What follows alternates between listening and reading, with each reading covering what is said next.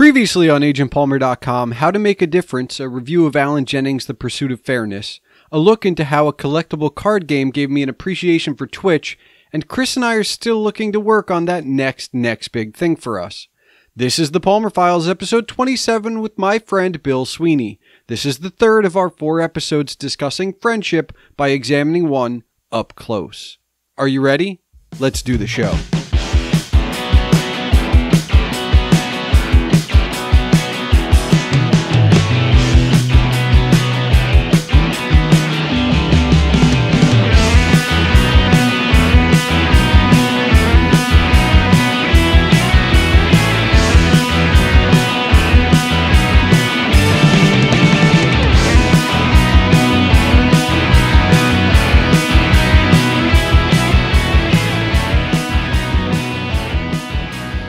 Hello and welcome to the Palmer Files. I'm your host, Jason Stershik, also known as Agent Palmer, and on this 27th episode is the third of 4 episodes about friendship, continuing with a friend from the internet.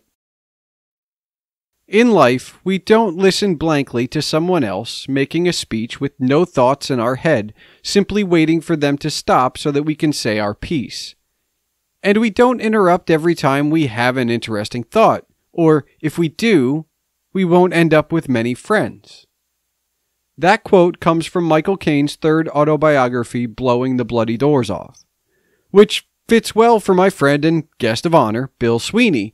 It's not that we interrupt each other, it's that we tend to talk over each other, which is actually just a nice way of saying we interrupt each other. Well, you'll get the idea as this episode rolls on. What you are about to hear is simple and yet complex. The episode and the others like it all contain 4 main questions. Why are we friends? How did we meet? How did we become friends? Why are we still friends?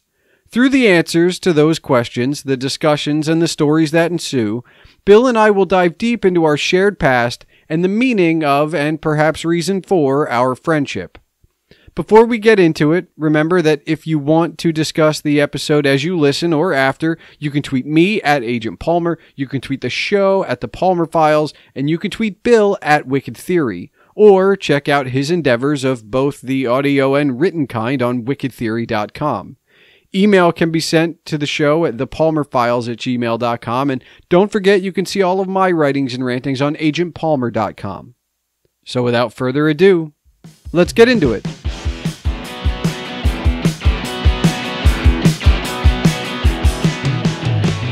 Bill, why are we friends? Oh, you're just going to jump in? I have no idea, man. We met and we decided, I guess, without officially deciding that we don't dislike each other. I mean, it's an odd question now that I think about it. Like, it's like am I supposed to kind of like knuckle down, get granular, and say we have similar enough views on the world and the things that we're into? I guess that I think that's what it comes down to, maybe, in a way. If you want to really analyze friends and like how friendship works, like it's not only is it a loaded question, but for you, it's more of a loaded question than the previous 2 guests, right? Zapata, I knew in high school. Like, you make friends in high school because you're in high school. Like, otherwise you're going to have a lonely existence. In college, I met Chris, so you make friends in college. Again, it's shit. Like, but you and I, how we meet, and we'll get to it, we meet later in life, right? Like, yeah. I'm not at the point when we meet. I don't think either of us is looking for more friends, which is why this becomes a little more different than others, because I'll be the first to admit I thought I had all the friends, like, before I met you and the entire circle. Like, I thought I had all the friends not that I needed, but like I thought I had all my friends. Like, yeah, you don't expect that you're gonna make new friends that like last. Yeah, in a way, like, you know what I mean. Oh, you make new acquaintances or whatever. But I had like 2 thoughts while you were talking. And I think it does go to the mechanic of why friendships work. And like, there's acquaintances, right? Like, there's people you meet in college, but there's only a couple that like, or like the friends that you like to hang out with or be around or talk to, or like they're not the people that you just like put up with or just kind of know. Like you seek them out. You're like, I dig something about that person. They're tuned into my frequency. So it's like I get a kick out of talking to them, or, you know, whatever it may be. Yeah. You know, subconsciously even, of like why they kind of appeal to you. You know what I mean? But I will say that this is the second thing. I will say that for me, the problem for people who want to be my friend is that I'm bad at being like the friend who stays in touch on like any level. Because it's like all the friends I don't talk to, if they came around and just called me, like, yeah, we'd probably hang out all the time. Like it's a really messed up one-sided kind of friendship in a little bit of a way. Like, how often do I call you? Let's put that out.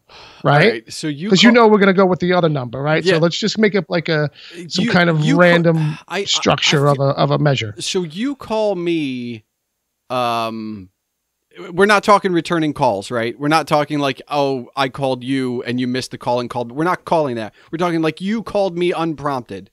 Right. I would say it's whenever I go dark. Like if you don't hear from me for like a 10 days, 2 weeks, then you'll call me. Yeah, I'd be like, are you okay? Because of how often you call me, right? So this is what I'm getting to. Okay, so like for the benefit of the listener, like I don't call you every week. You can't say every month, but in a month you might get one call. Yes.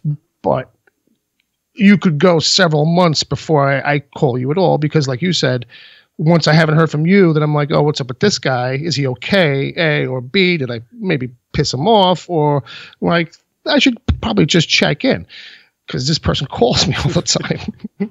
So, but it's similar with Ed. Ed's the only friend, and you are the only two friends I have that call me on a regular basis. Like, he doesn't call me every day, and neither do you anymore. Yeah, but there was a daily.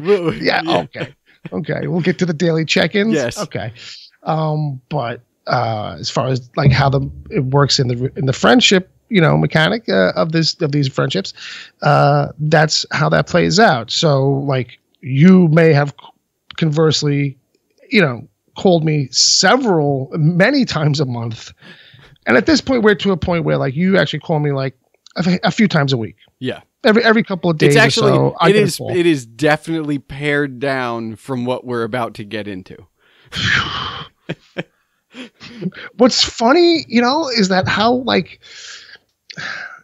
because you're not, it's a testament to how unannoying you must be, at least to me, because I can't imagine, besides you or Ed or maybe a couple of people in my life, people that I know that are friends, if they were calling me as often as you used to fucking call me, like it would have driven me crazy. I mean, we will get there in the timeline, like down, but for just to state it right now, to get back on topic. Before we get there, before we get back on topic, I just want to say, yes, at a certain point, like at the height, it was multiple times a day, on average, multiple times a day. That was was what it was.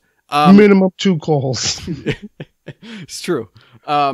Where you'd pick up. I mean, that's... Yeah, it's all on me then, right? That it's my fault. Well...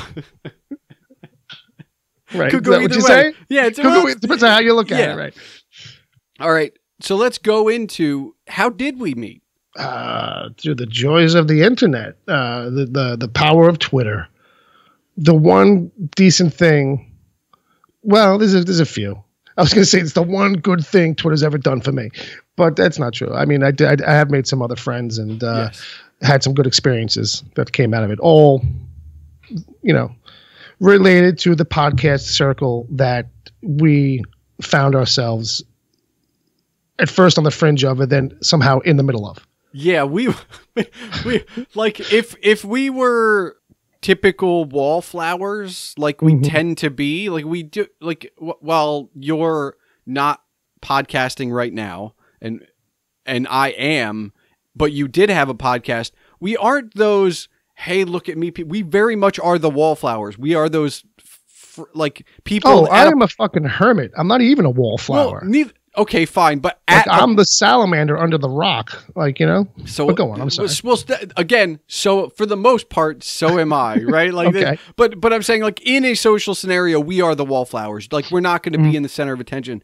And I've been thinking about this. I think, and this puts a very fine point on it, but I do believe that the first substantial Twitter interaction we had was after your guest spot on the Stranger Conversations with Grant Markham. I believe so. I mean, we were both kind of around Grant in the 7 Days of Geek circle, but I feel like at the time I was live tweeting to the tune of like 5 or 12 or 15 or 20 tweets per episode. Yes, that was your MO. You would listen to shows and then like just comment as if we were all in the room with you. Yes, exactly. And so this is where it gets really fuzzy is, see, I wouldn't be surprised if we had I feel like when, like wherever it is you want to kind of go to, I feel like there was 1 or 2 interactions maybe beforehand where at the very least you might have commented on something. Because I think it kind of goes where I had started listening to 7DAG or following 7DAG at the very least. And I think that's how Grant kind of found me. And it might have been a couple interactions with Grant, like the setting up of me being on Stranger Conversations. And you might have been chiming in on that as just kind of because you knew of Grant and you were following Grant because you listened to 7DAG at the time, 7 Days of Geek podcast with Jay and Grant, amongst others. So I kind of feel like there was a point where I was like, oh, who's this guy chiming in?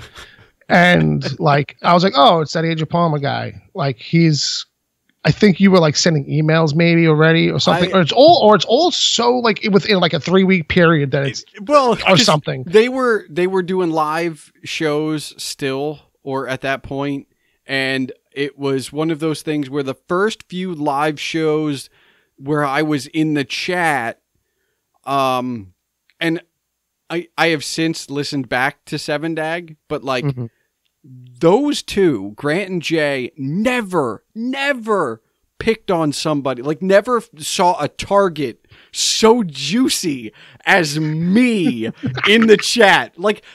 I challenge, I mean, I'm not going to challenge everybody, but like, if you want, listen to like the 25 episodes right before episode 1, go from 75 on and listen, because this is all coming back to in me. In hindsight, it's like, I didn't. You want to know what your persona was to me at that time? Yeah, it's all coming back to me now. Yeah. You were like the annoying is not the right word, because you weren't annoying, but you were like a chatty Cathy kind of fan. That's what it seemed like to me. That's the vibe I had gotten in the very beginning. I think I had heard your name get mentioned on the show somewhere within this narrow window of time, and it was like fucking Grant.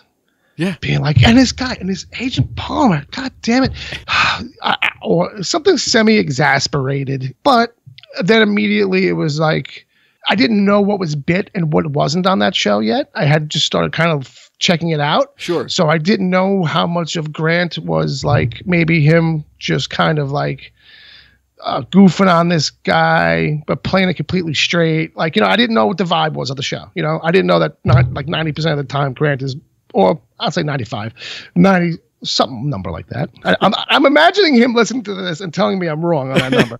That's just happened in my head.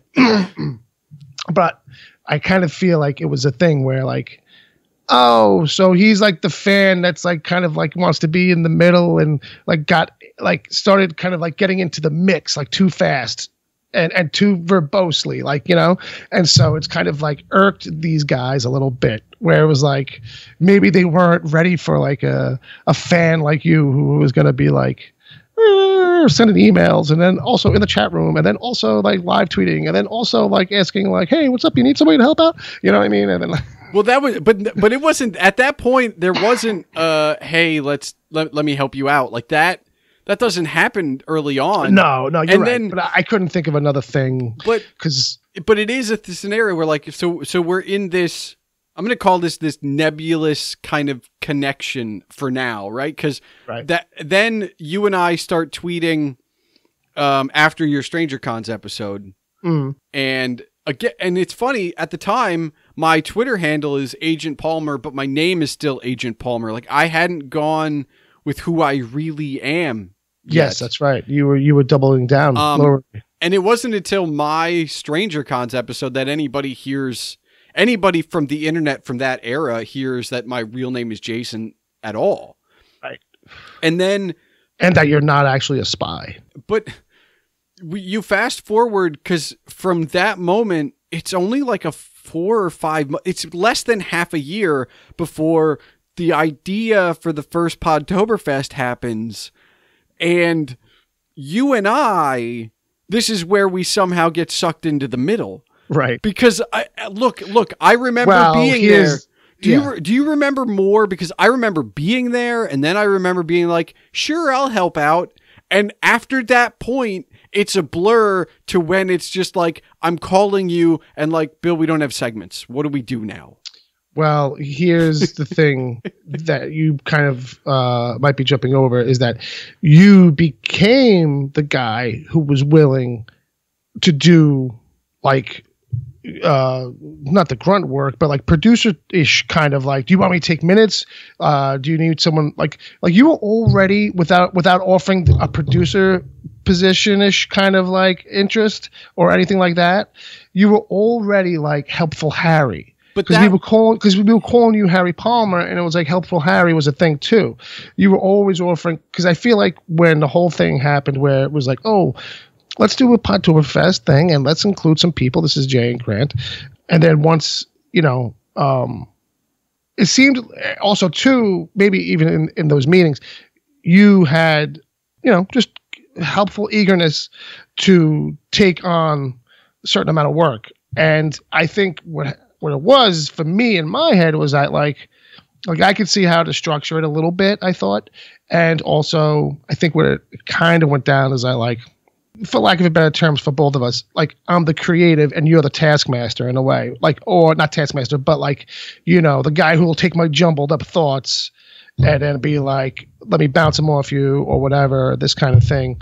And so as far as like how we worked together, I think it worked together well because I don't have resistance conversationally with you. It turns out in those creative back and forths. That's fair. Like, you don't have to finish a thought and I can still get to the end of your thought.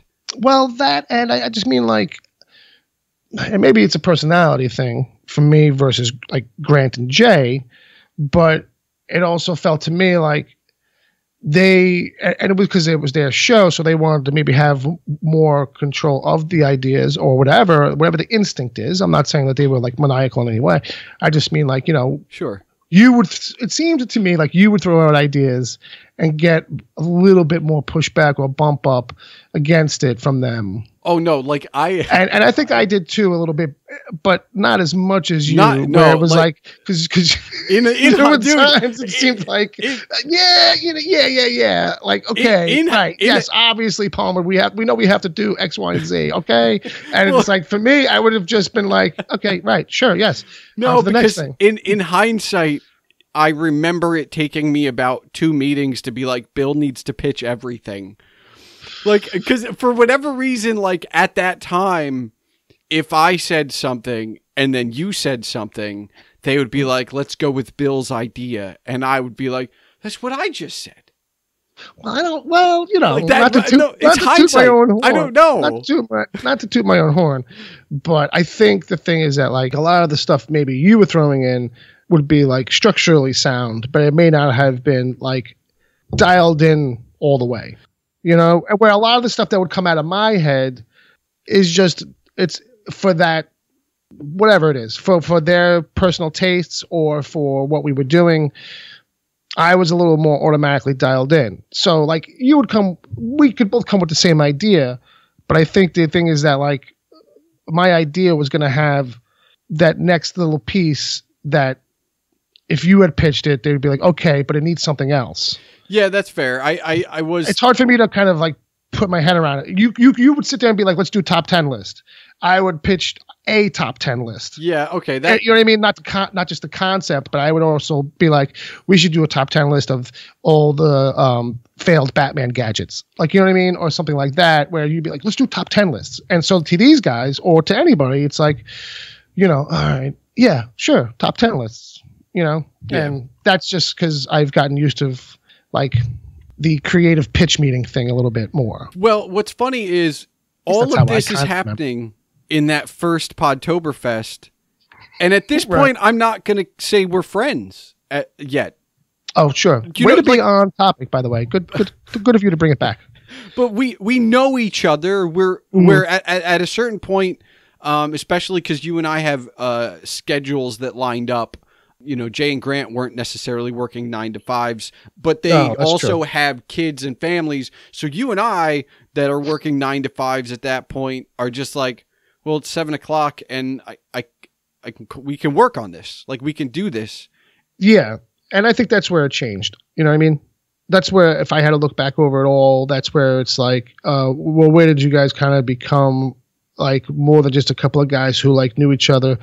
It's literally the whole behind the scenes Podtoberfest, because of Podtoberfest 1, because it's literally that. It's literally, we were just guys who both listened to the show and both had a similar relative experience with it. And it's like, oh, you know, because we've interacted with them, they see some skill sets for both of us. And then it's like, let's pull this one in. Let's pull that one in. Let's pull Steph in. Let's pull in the Canadians, you know, whoever. I kind of forget the whole roll call, but Gordon Poutine was there. Yeah. Gordo, as I like to call him. Well, it's funny because I go a step further because that first Podtoberfest, my partner of 7 years left me. Mm-hmm. And you were not only was working on Podtoberfest a solace, like an escape, but like distraction. You my availability. You actually put up with me like whining about it. Like, you know what? You know what's funny? For as much as like we spoke, you didn't whine about it. You didn't bring it up much. Don't get me wrong. I think it was a fresh wound-ish kind of thing. So like when it did come up, we talked about it for a length, you know, a healthy length. Because when I got tired of it, you know me, I'll fucking, because we're like that now, where it's like, if I'm tired of whatever we're talking about, I'm like, I'm done. Let's move on. I will just pull the eject button on you. Which is the last of a railroady kind of being a jerk to you, is I think sometimes. But yeah, you didn't bring it up that much. I feel like when we talked about it, we did kind of go over it a little bit. But for a guy who, like, when we did go over it, you know, had some layers to it, like, you know, if it probably would have been something that came up more often when you look at the amount of calls. Yeah, well, I think only I mean, like that, like on a per capita volume type of thing. Like, you know what I mean? But I'm a workaholic by nature, which you know about me even more now than then. So it was not that hard to pivot. Like, I could be like, "Hey, Bill, how's it going?" And then after 5 minutes of like, "Oh, I watched this show or I saw this movie," it's like, "Hey, we gotta, like, we don't have any." We have 9 gadgets for the top 10. Like, it was not hard for us. What happened, what I'm curious about as far as like remembering is that first Podtoberfest happens. Like, you're there, I'm not, but we don't, like, it doesn't stop after that first Podtoberfest. And I do not, and you, this is where you like your memory comes in. Like, I don't remember saying, "Bill, I'll help you with your show." And I don't remember you saying like, "Palmer, come help me out." I just kind of remember like we moved on to the next thing. Like, well, you always offer to help in such a honest and genuine and like totally like blasé, hey, like, it's totally cool, like, if you don't want to way, without even like that, you were offering to help. Okay. back in the days. You don't remember me resisting? You don't remember me resisting? I remember, look. Not with the launch, but like when it was running for a while and it was I know you've resisted a lot of things, Bill. I just kind of keep going. Like, your right, you don't remember it all. Your resistance is the immovable object that I just keep hurling myself into, and occasionally I somehow get through. Like... I think that's fair. But that's the thing, right? I think that's how that started. I think it was very much you offering to help out. You know what I mean? And because you could see stuff on the backside, only because we would have conversations about the show. This is true. So you would offer it as a genuine, like, oh, well, you know what you could do? You could be doing this, that, the other. I would probably shoot it down because I would see it as more work. And you'd be like, well, I could do it for you. It's not a big deal. It's not hard to do. I could listen live and take notes. Then you don't have to write a description of your episodes anymore, Bill, because I'll just have it all done for you by the end of the episode. Well, I was like, and what am I going to say no to that? That's another step. Like, but it's stuff like that. Okay. But I feel like that's maybe like a larger step, but there are smaller, much more incremental steps that kind of happen out of us talking all the time, with you just kind of being a guy who offered to help. You know what I mean? So is it? And you were offering to help because A, like, you know, we were getting along, but B, like you were into this fucking scene. You know, the podcasting stuff of it all, you know, in the grand royal sense, you know what I mean? So it was like, hey, I'm eager. I got time. I can do it. You know what I mean? This all seems like nothing to me. So, but I can't remember exactly where like it started, but I do remember like being like, no, I got it on a bunch of things early on. Not that they were heavy lifting for you, but it was just like, my own guilty conscience of like how much work I should be doing myself that I knew I could do if I applied myself. You know, I didn't want to, like, I wasn't comfortable with doling out. I wasn't comfortable delegating even small things in the beginning. I think that's the answer to the question, how did we become friends? Is because when you I still remember you did a live episode for episode 50. Mm-hmm. But around episode 46, 47, you started actually, I don't want to use this word, but it's the only word I've got, collaborating with me on some Wicked Theory stuff. Now, it wasn't like, we hadn't even gotten to the cog in the machine joke and the remote assistant producer. Like, we hadn't even gotten there yet. But I think that's when we became friends, because that show, and even in all the incarnations that, and I hate to say you, but like that we kind of tried after, towards, you know, what is now the end.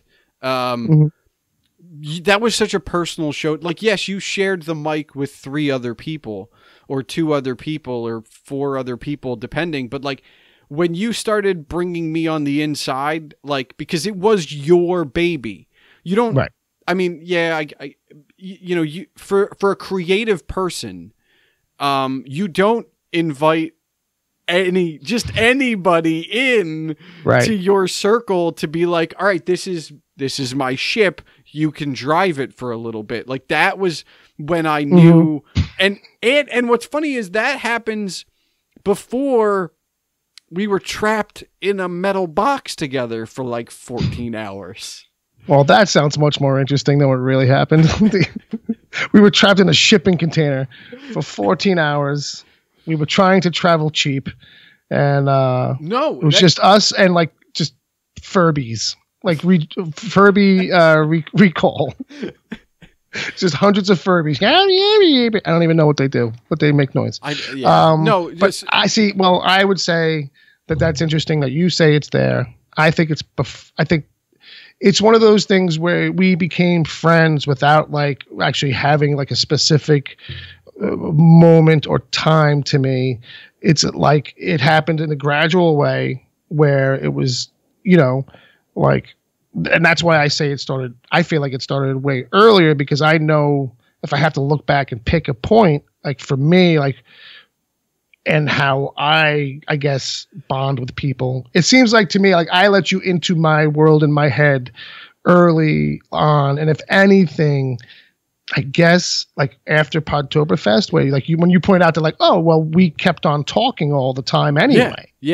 Yeah, the phone calls didn't really stop. Yeah, Podtoberfest. Yeah, the first Podtoberfest happens, and then like the reason to get all the calls, your reason, quote unquote, to be calling me all the time originally was because of the work on Podtoberfest. Absolutely. But several of those calls would also be like, oh, hey, you know what I was just thinking? And it'd be something like, I don't know, just unrelated to podcasting. I will say this right now, and I'll probably say it a few times before this is out. The conversations you and I have when we're not working on something could be recorded and a podcast unto themselves.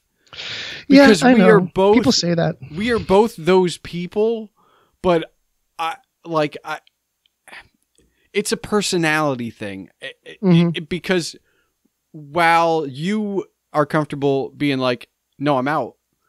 Right. I'm still comfortable cutting you off, which you absolutely hate, but like you don't hang up. Like, you know what I mean? Like we still, there's still a give and take there, but like, there's a real honesty, and it developed during that first Podtoberfest. So I can see where it would have happened earlier. Picking up the phone, at that time, I didn't realize you picking up the phone was such a big deal. Well, the continued picking up the phone. That's fair. Like, you know what I mean? Like, and it's not even like that for when friends do call. Like, I answer the phone for people when they call. Yeah, but you didn't have to answer the second time I called that day. No, but I also could have, like, if I had like found you annoying or something like that, or for some reason was like, all right, look, we worked like on the Podtoberfest thing, so like this guy's got to dial it back. Like I don't even know how the hell do you even do that? Like, how do you even, like, dude, you got to cut down. Actually, I probably could have just come out and said it to you because I had that kind of a friendship with you at that point. Yeah. That kind of association. I could have been like, dude, let's dial it back on like 10 phone calls a day. Like, do 2.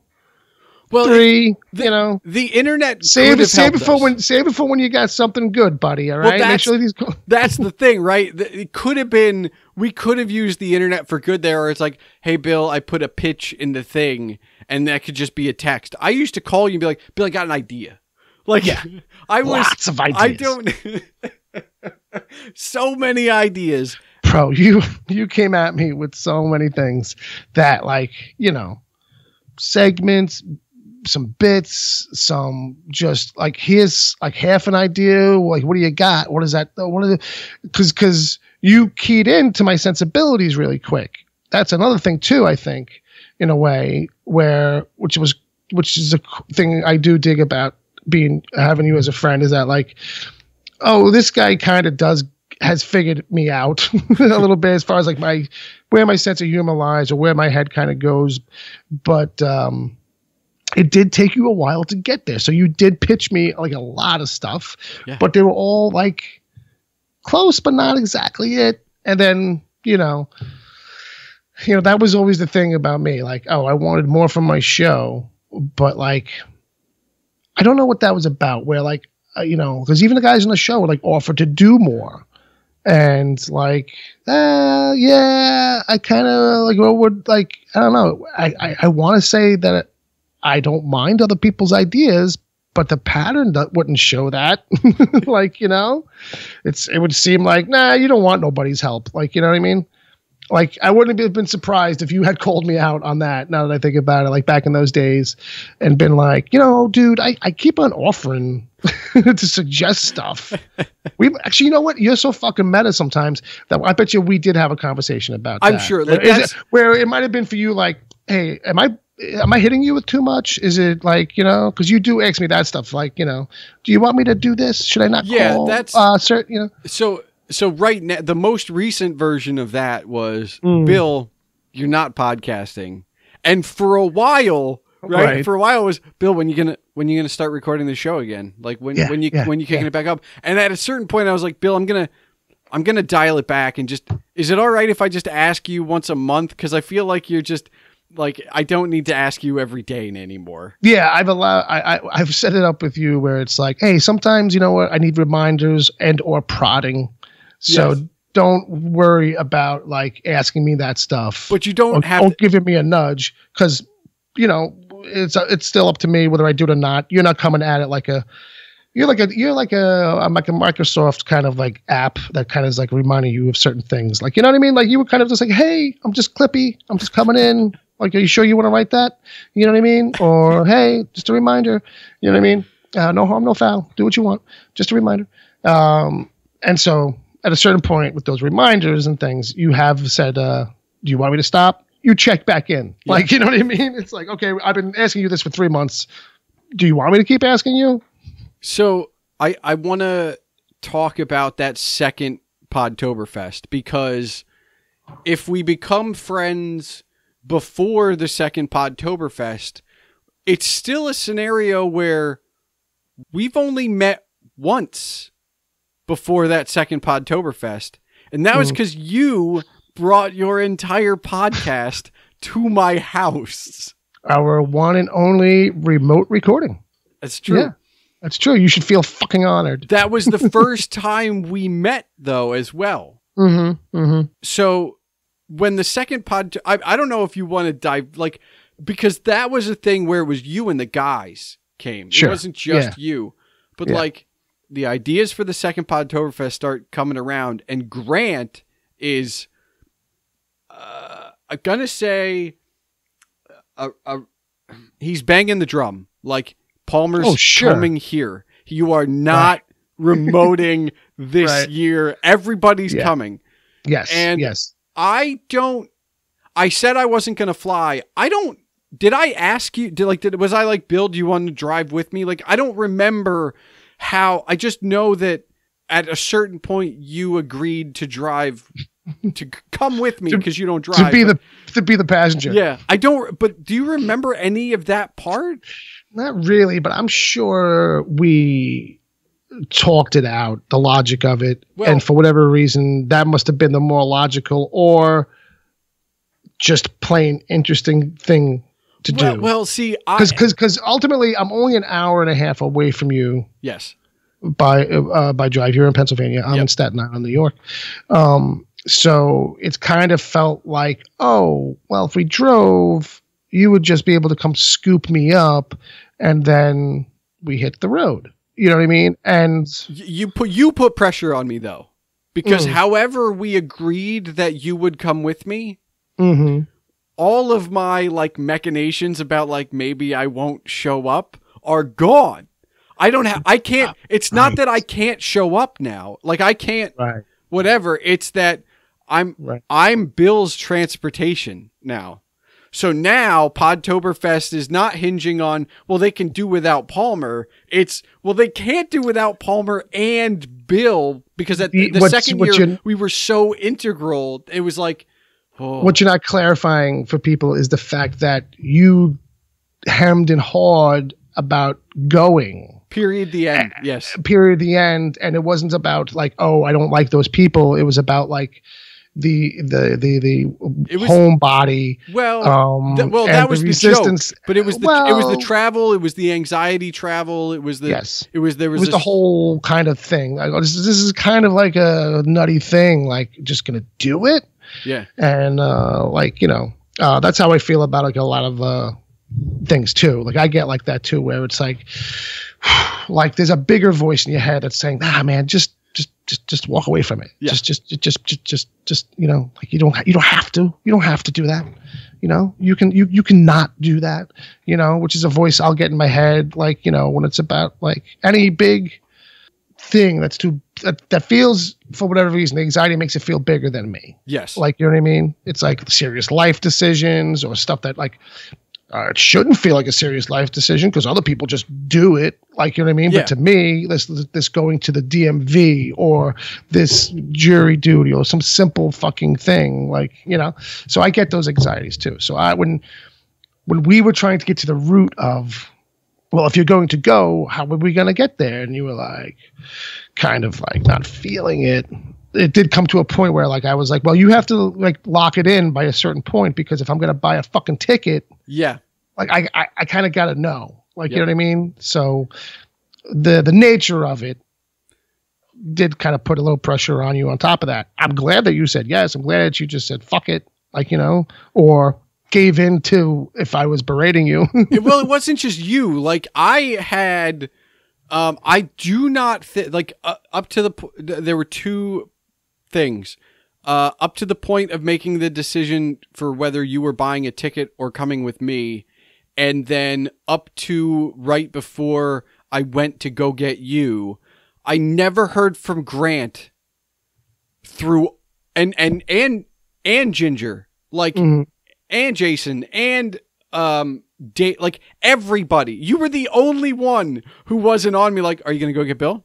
You're coming, right? Like this is gonna happen. Like, because everybody was so nervous, which didn't make it any easier for me. But like at a certain point, you're right. I was just like, fuck it. I'm in. Like, and I remembered leaving work and going to get you, because, you know, I did that. And then so we could start from my house and go right to Michigan. And then like we just kind of got up and went. Like, yeah, it was just, and what's odd. Hey, it was easy. It was easy for me, man. I just got to sit there. I didn't have to drive. You seemed like an okay driver within the first 10 minutes or so. I was like, okay, this guy's not crazy. He's definitely like a 10 and 2 on the wheel, which, you know, it's good. It's responsible, but it doesn't show a whole lot of confidence in the world. But okay, yeah. Well, what's funny is I'm only kidding. Well, no, what's funny is like we get up in the morning and we go, and it's literally the second time we've met, and there's no. We didn't do anything. You just got me and we went. Yeah, it's you know, like it's like we'd known each other for like 20 years. Like it was just kind of like, oh yeah, this is an. Look, first of all, for me inside, it was not just another road trip. But looking back at the things we actually did, it was literally just another road trip. Yeah. Like we just grabbed coffee and we went. Yeah. And stopped then, a lot so I could smoke. Yep. And then, you know. I think it was 14 hours later we arrived in Michigan. Yeah. Which is probably a lot longer than it needed to be because we stopped so many times for me. But well, I didn't have smoking in my car. And you were saying too that you were digging the brakes. Oh no, the brakes because of the driving. Because the driving, you know, that long is not something that you're accustomed or however it was working. Yeah, 90 minutes was the longest I was. I mean, I could go longer, but 90 minutes was the average for me usually. So yeah, the breaking it up was good. You know. So yeah, we get to we get to the second Podtoberfest, and it's I hesitate to say this for everyone, but for me, it was just like meeting you for the first time. Like it was, there's all these internet people. I've never met them before in my life, but I don't feel out of place.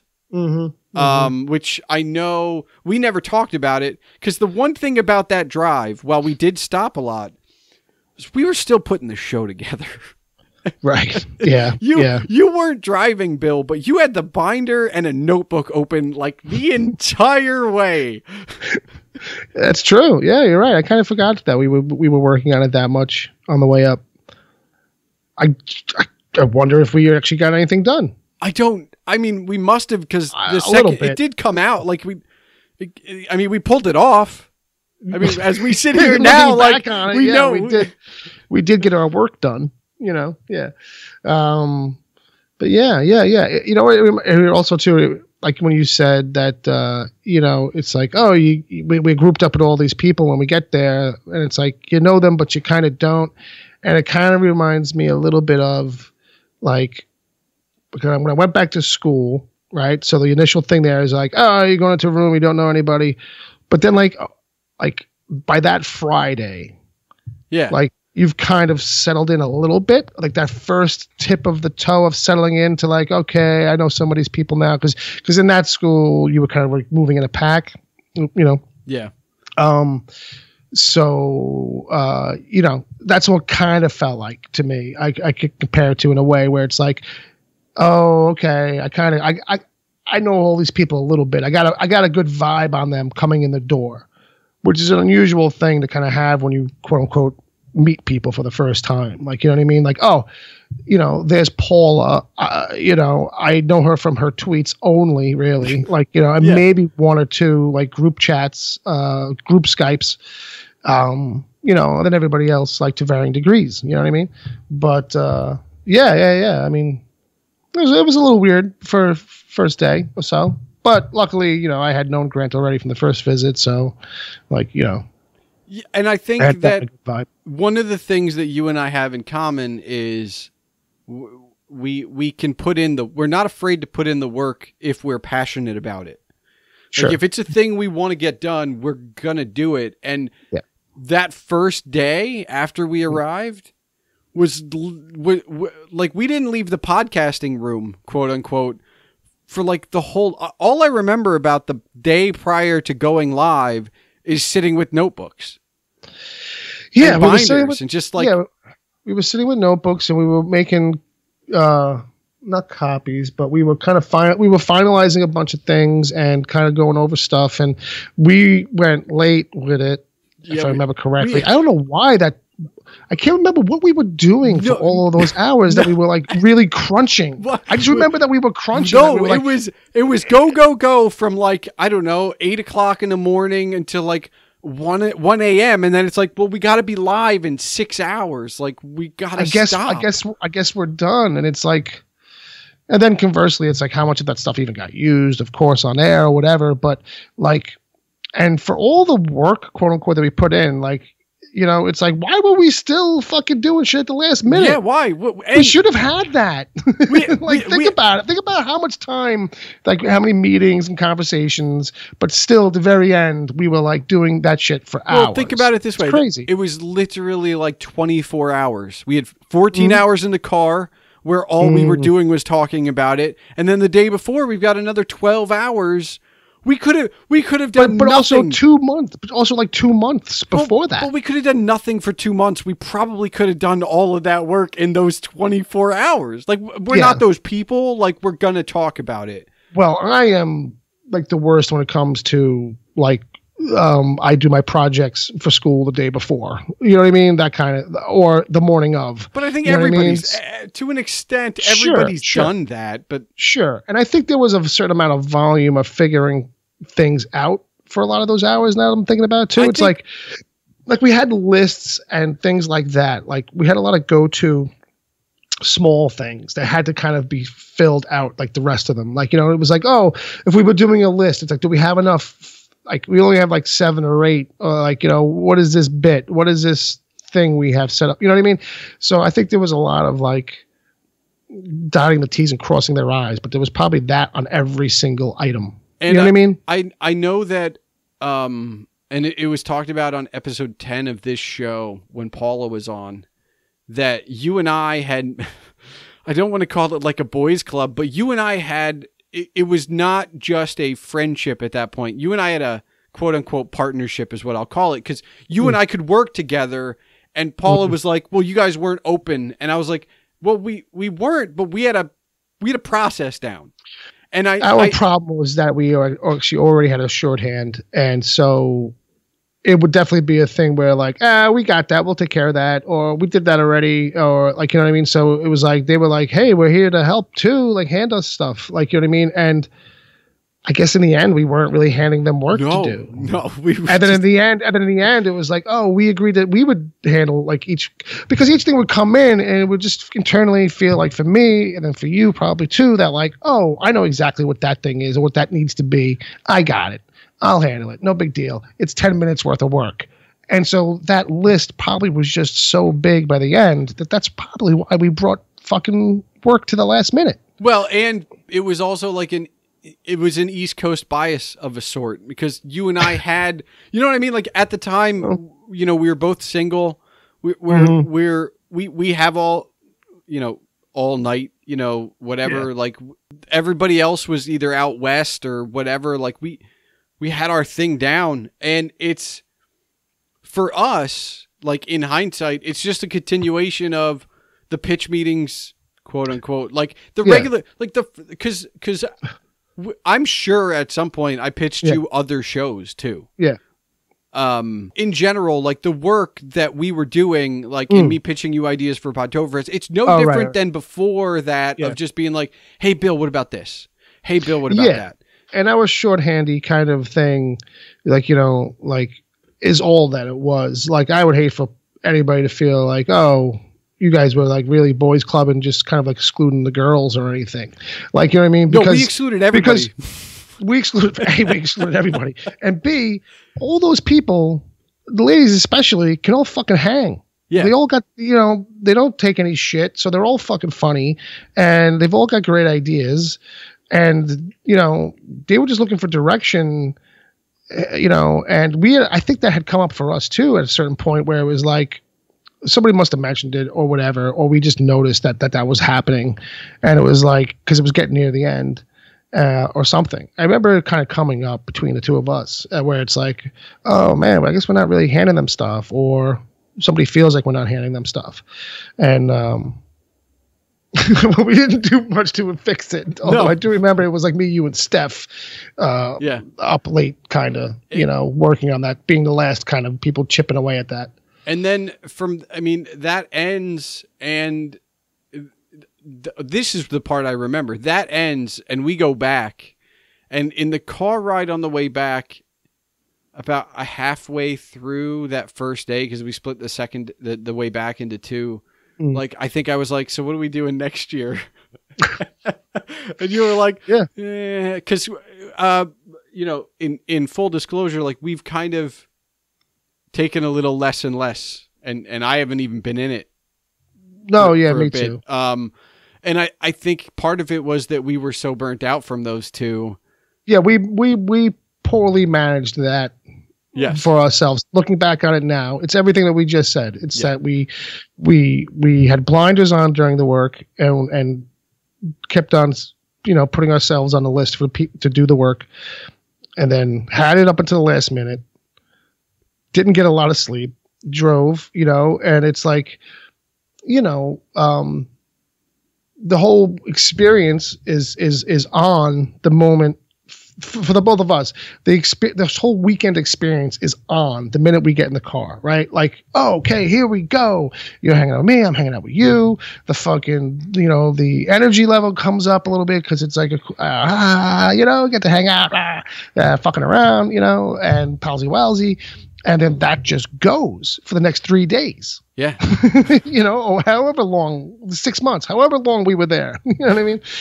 But like, you know, so by the end of it, you know, because of the car trip, more than anything, probably, me and you are feeling kind of, you know, okay, like, I need a break from this. But it's like, you know, a cook goes home, and I don't think they all want to cook as soon as they get home.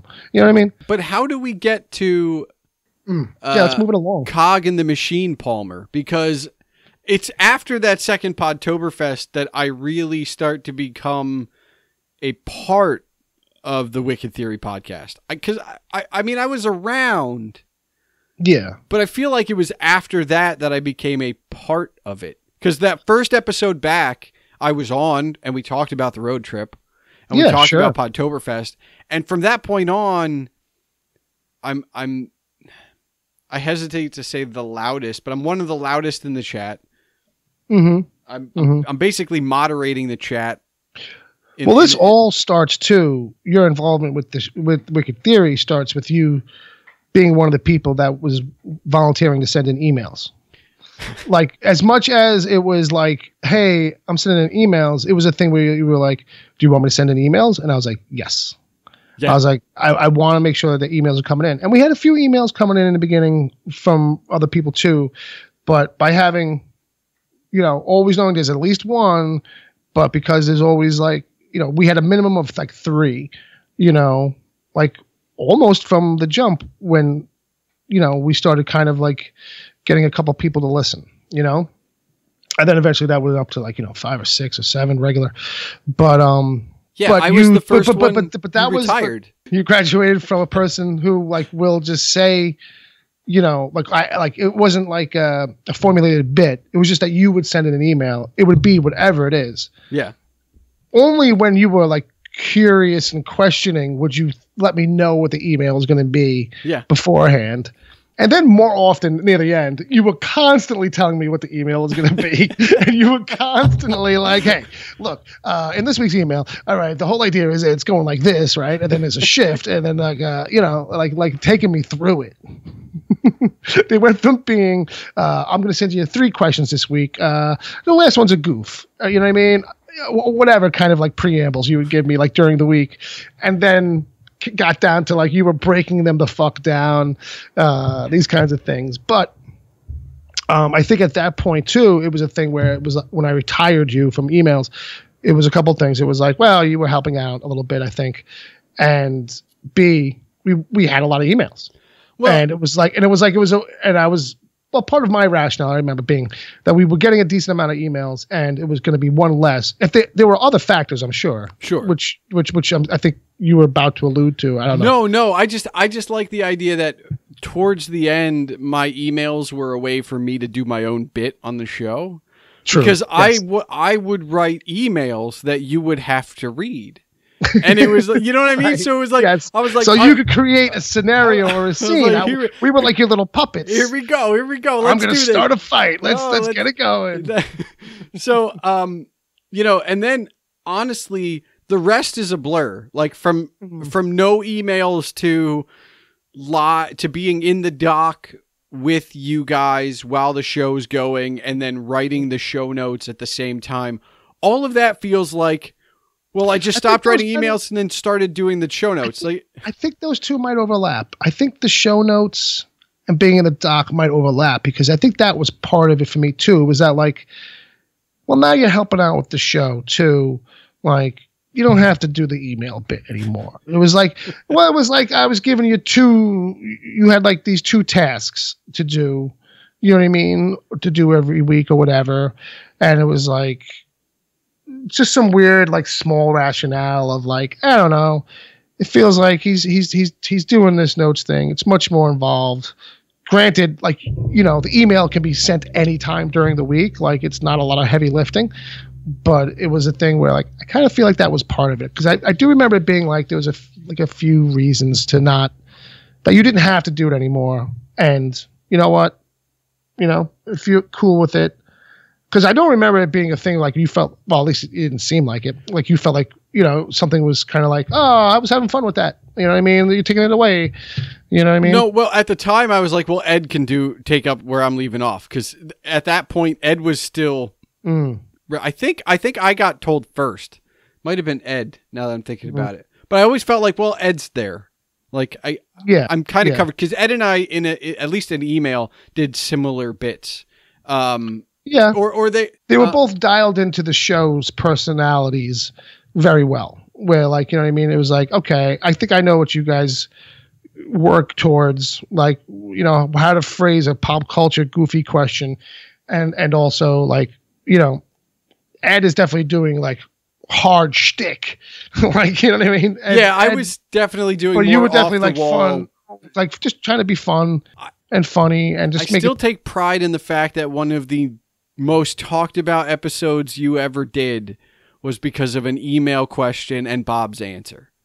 Because that's how we get American Tacos, which is look, there were a million questions that I had lined up for that show, right? And I just happened to ask, is a hot dog a sandwich?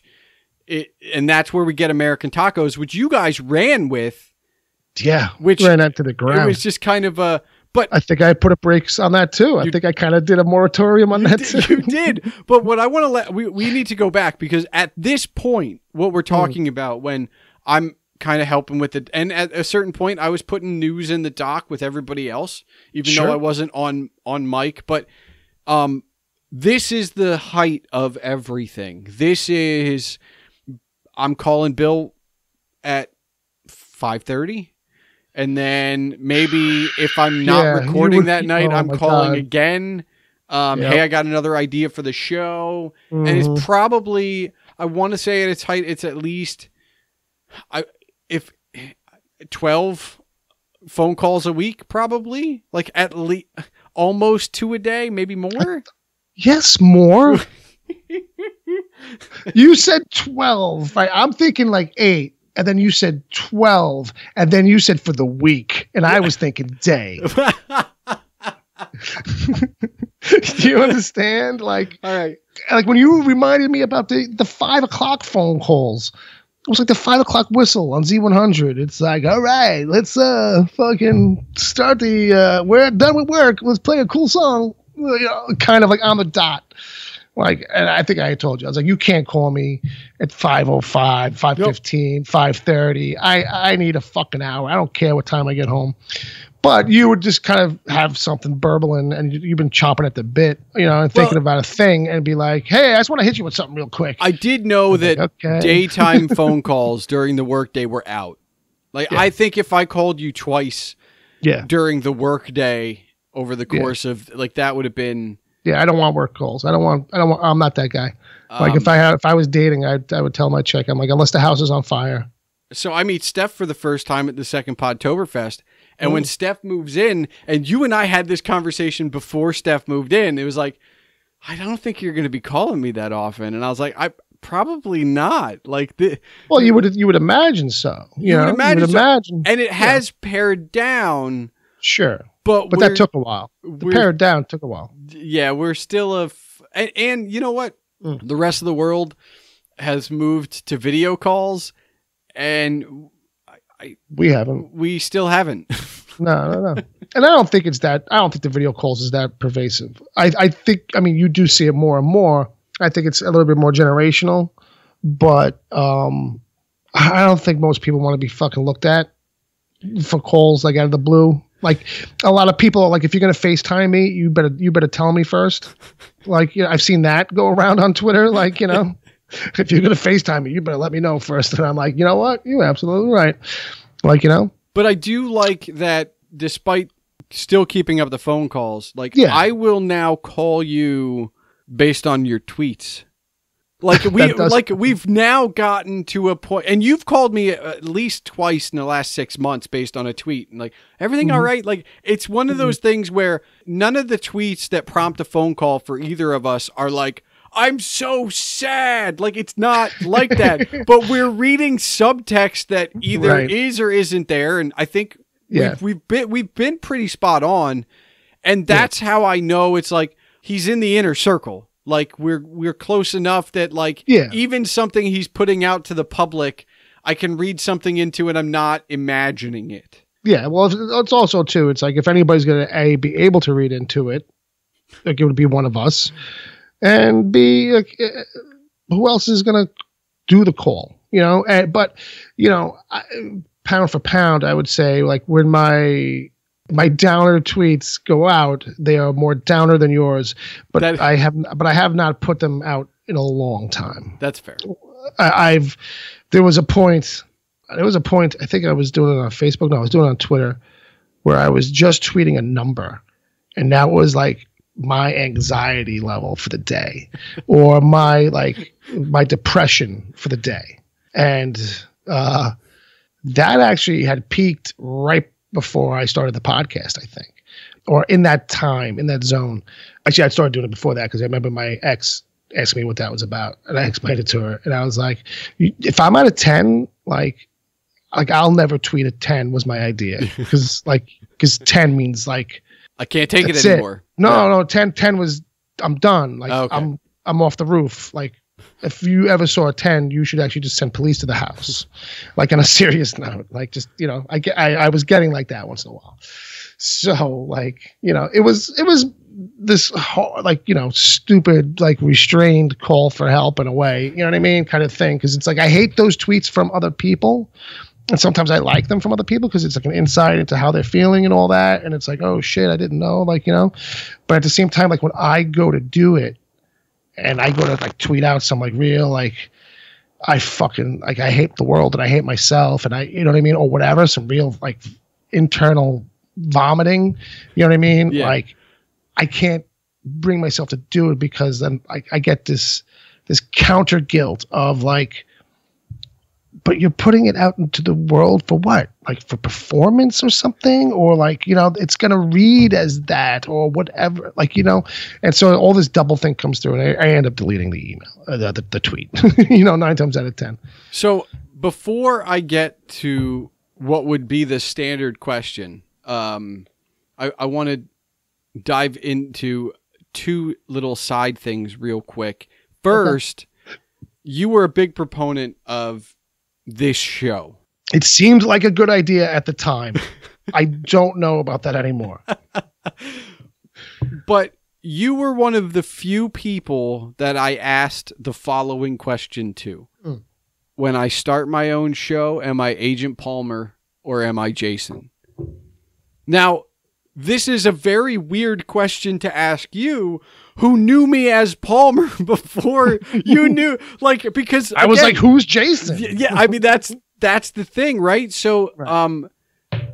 And I joke, but it's a serious thing. Depending on who we're around, Steph will or will not call me Palmer or Jason. I think for a while when she first moved in, it was a struggle to not just always call me Palmer. Are you more of a Jason than a Jay? No, it doesn't. Oh, you're not like it doesn't. No, I don't get fazed by it at all. But I do know I still get Palmer from her. But how about this? When you introduce yourself to people, to new people, Jason.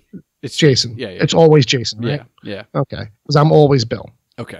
You know what I mean? Like I feel like some people are always Jay. Like, hey, what's up? I'm Jay. Like, you know what I mean? Some people are like, hey, I'm Jay. I'm just curious, and I'm learning about you. But my question to you is, like, if somebody was like, call him, are you calling Palmer or Jason? Like, who am I? Because we've known each other, you know what I mean? Like, at a certain point, I became Jason. And even on Twitter now, I'm Jason, right? So, like, am I still Palmer? Because, like, you're the one, like, not the only, but, like, you're one of those friends I have that, like, didn't know me as Jason first. Right. Yeah. But I think that's a thing where, like, I think it goes into that category of, if I met Radar from MASH, I don't even know what the fuck his first name really is, but, I'm probably never going to call him that. You know what I mean? Okay. It's like whatever that first name you latch on to somebody with for whatever reason, it's the same reason why some people call me Sweeney. And they never really call me, Bill or whatever. And, I don't know why, but like me and my brothers, we've talked about that. Like we get a lot of that from a lot of our friends and have gotten it through the years. Our last names is one of those last names that some people just like to throw, like, you know what I mean? But, yeah, I kind of think of it like that. I think, yeah, like, because there's no real delineation. It's not like, oh, your personas are so radically different or something. No, it's the same dude. But yeah, I think it's just more like that, where it's like, if I had met you and this was a nickname that everybody called you because it's a nickname you had gotten before I met you, you know what I mean? Yeah. They probably would have latched on there too. And also everybody called you Palmer on Seven Dag, where I first got to know of you, and then behind the scenes too. Like if behind the scenes suddenly you were Jason, like that would have. Yeah, that's true. Even on those first few phone calls, it was like, all right, let's take a roll call. You allowed and let the whole world, like you never kind of set any standard for it. Like, you know what I mean? Because you were cool with it. Yeah.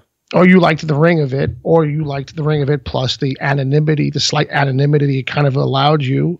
So like behind the scenes, you were never anything else. You know what I mean? I mean, behind the scenes, I make you call me sir, but we don't have to get into that right now. No. I mean, I'm just glad I'm not a cog in the machine anymore. It's yeah. So that was your first semi-producer title, because I refused to allow you to be an official producer. I was a producer on so many other shows. Bill's like, yeah, you can't have mine. No. Well, also too, I was like, I need a producer in studio. And until you're fucking here physically every week, like doing something, handing me pieces of paper with little scribbles on them, or something. Is that what you think of producer? No, I'm just fucking. Yeah, I picture Baba Booey. I picture Baba Booey before when E first landed in there and it was a real radio studio. Okay. Bill, why are we still friends? Well, I mean, neither one of us has fucked it up yet. That's all. I mean, when you think about it, why is anybody still friends with the people they're friends with? Either one of you is keeping it going because they're the person who reaches out more often and doesn't feel offended that they're the one that reaches out. Because I think that's a thing too. I think I have had friends that kind of like were reaching out and talking to me all the time. And then like they kind of like, oh, like, well, you seem like you don't call me. So I don't know. Like, you know what I mean? And I'm like, I just don't call anybody. Yeah. You know, and I try to explain that to them. I'm like, that's just like my fault. Like, you know. We have mutual friends that ask me about you. Like, it was hard for me in in all my previous relationships with girls, with women, I should say. Adults. Yes. Yeah. That, like, you know, it was a miracle that I was able to stay on top of calling all the time. And it's not because, like, oh, I hate the phone. It's just more of, like, this thing that, like, I'm just not super, super duper cognizant all the time. Like, you know what I mean? And a lot of times, too, my anxiety keeps me from calling people. A lot of times I will text people before I call because I always feel like I am bothering somebody or interrupting. Like I almost, except for like you and Ed, and because 9 times with you guys I'm returning your call. But like, you know, like I always kind of get this anxiety of like, oh, I know it's probably a bad time. They're going to be doing something, you know, and then if I really have to talk to them and it's not just and that anxiety, that whatever that is, you know, sometimes will keep me from doing that. Hey, I'm just calling for no reason dial, you know, and then I'll text them. But I mean, that's just my psychosis. So I always think and that got really bad in my last relationship where it was like, there was this kind of like hanging issue of like certain times are better to call than others. And I don't know what the situation, like, you know, not to get into it, but so I did have like with that one, like some anxiety, but it was like, I just don't know if that was a good time to call. And I mean, we're not going to get it. Like, I'm not going to put you on the couch, but like we both have different anxieties. So I feel like that's a bonding thing in and of itself, I think. Yeah. Because it's not, we don't hide it, number one. We don't share it necessarily. Like, it's not like we have the same, but it's kind of like, but you still do your stuff. Yeah. And I still do mine. Like you know, there's a certain amount of working through it. And there's a finding a rhythm to it, you know, but before I let you go, you are responsible for some of the nicest things ever said about me on the internet. Oh, well, I mean, so if you would like to take them back, so now is the time. 2 nice things written about you on the internet? Those 2 times I said something decent? I mean, I don't think they're written, unfortunately. I think it's let's get this straight. Let's get this straightened out. Is it about you or about your show? It's not. Okay, so then it's not about me. The 2 nicest things about me on the internet are you talking about my show and my blog. Actually, it's my work ethic. You didn't compliment me. You complimented my work ethic. Like, oh man, that dude just really puts a lot of work into his podcast and he keeps the blog going. Those were the 2 nice things you said. They aren't about me. They're about my work ethic and the 2 things I put out. This guy's a mule. Let me tell you, folks, if you ever want a friend to help you who'll just keep on helping you, this is the guy you need. I stand by those tweets. I stand by those tweets. Those tweets are all genuine and true and not just fluff to, like, you know, give you a shout or promote your show, which I think is great, by the way.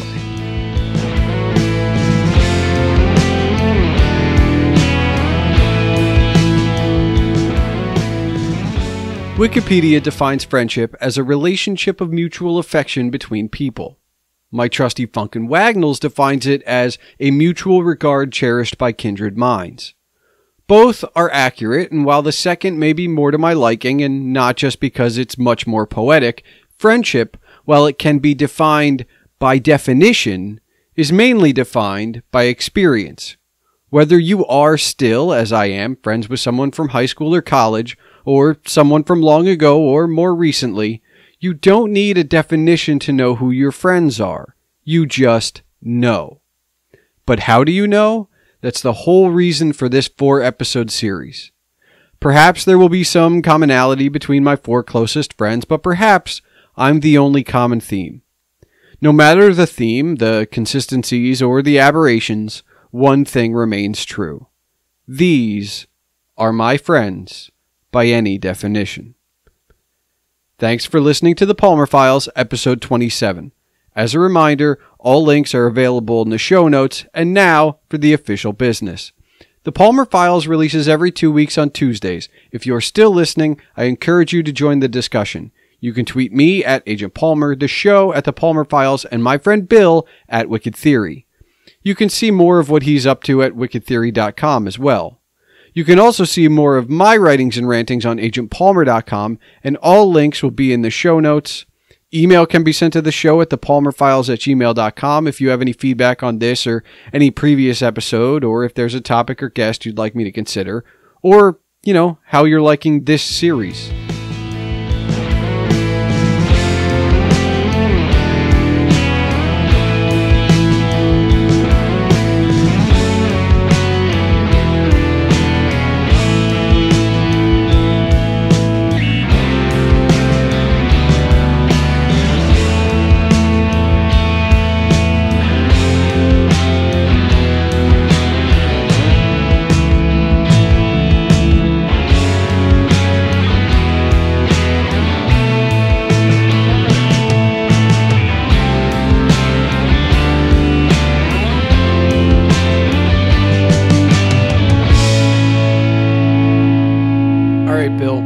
One final question for me. Yeah. Where do you see yourself for the next 5 years? The classic interview question, job interview, really. But. Well, see, here's the thing. As we record this, I'm unemployed. So if this was an actual interview, I'd be like, here. Well, since it's not an interview, we'll allow for some creative dreaming. But I think I think as long as I would love to say that outside of bills being paid, which is like a given, hopefully that'll happen. I think I'd like to still have a passion for something, right? Like I know the blog is, going to be approaching like 8, 9, or 10 years soon. Mm-hmm. And I don't pay attention to that as much as maybe other people would. It's just, hey, it's Thursday. Here's the next post, Right. And the podcast is every 2 weeks. And so far I'm still kind of just like, hey, this is great. I think in 5 years, I'd like to be passionate about something. If it's still the blog and the podcast, fantastic. I don't have to do anything else, but if it, but it's going to have to be something. I don't know if I can exist without these kinds of side things. It's like in a way. I don't these side outlets. The outlets, yes. You know what I mean? They're creative endeavors to a degree, but they are it's not your job. It's not what's got paying your bills. You're talking about having a 9-to-5 job and these things in addition to them. Yep. I do wonder if somebody gave me a 9-to-5 to create a podcast, right? And to I've never had a 9-to-5 that fulfilled the creative itch, right? So it's possible, the shine comes off of the Palmer Files because I've got money to spend, right? Like, mm-hmm. It would be, if you came to me tomorrow because you hit the lottery and we're gonna revamp Wicked Theory, but we're gonna have money to spend on it, that might fulfill that creative itch, and even in a more substantial way, because like there are plenty of things I would love to do with this show or the blog that I just can't, because I'm working within the environment, I'm working with constraints. And it's not, look, we are in a pandemic, but I have constraints that are regardless of that, right? Like, well, sure. I do have anxieties, but I'm also like, you know, even when I had a 9 to 5, it's not like I could throw money away. So it's like, all right, I'm going to be selective. Like, I don't miss on books that I review because I spend a lot of time making sure that the $20 I spend on a book is like well spent. And it's not penny pinching. It's like, well, if you make 5 mistakes, that's $100. That's not unsubstantial. So it's those kind of things where I think I'd be more willing to take a flyer on like a book I may not like or a movie I may not like and like spend money on them if I could. So there are aspects of that are missed out, but I think I just, as long as I have the output and I'm, you know, I don't look at numbers anymore. Really, the only reason I look at numbers is the feed still active? Like, as long as I get 1 tick in a week, then I know everything still works, right? Okay. It's got a heartbeat. We're good. Yes. Because I've actually, in the early days of the blog, there were occasions when the server would go down or a code would break and it would be like, I've had no traffic for 4 days. Okay. I got to check on the site. And it'd be like, all right. So that's why I look for the heartbeat, but I don't actually know what the numbers are anymore. And I've been, you know, comfortable where and I know it's the same for you, as long as I'm fulfilled when I hit publish, I don't need people to be like, yeah, that was great.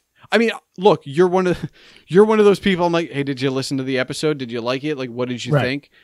But I'm genuinely asking for your feedback, not your affirmation. And I think that's one of those. It ties into the friendship aspect of it. Like, I know I can count on you to be like, didn't sound right. Or, you know, hey, you fucked up. Like, No, yeah. I mean, you know, sometimes you take those notes, sometimes you don't, you know. There's been a couple I offered you for this that you've chosen not to, you know, follow through with. It's fine. No, it's fine. Well, I deserve that. What we learned in this episode is that I would deserve that for all the ideas that you've given me that I've rebuffed, you know? So, and by the way, yes, you should be nervous in case I ever do win a lottery, because things will get turned upside down.